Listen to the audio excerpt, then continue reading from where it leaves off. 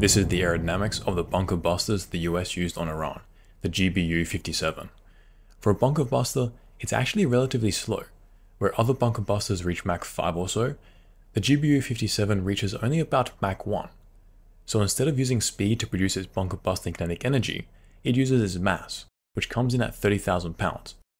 It doesn't have any propulsion either, so it relies solely on gravity to accelerate at 2 sonic speeds. To navigate, it has 4 porous plates that can tilt to redirect it.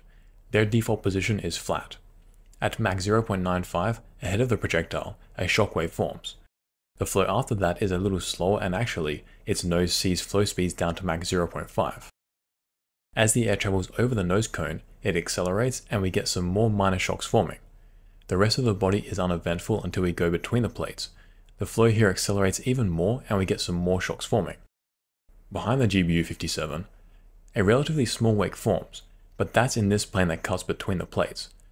For a plane that cuts through them, the wake is far larger. That tells us that these plates are very effective at changing the flow, which is how they are used to control the direction of the GBU-57. There are minor pockets of supersonic flow that get through the porous plates. That is even more impressive considering that the fin's wakes hit the plates, so the plates have slower flow to begin with. Yet the flow still manages to go well above Mach 1.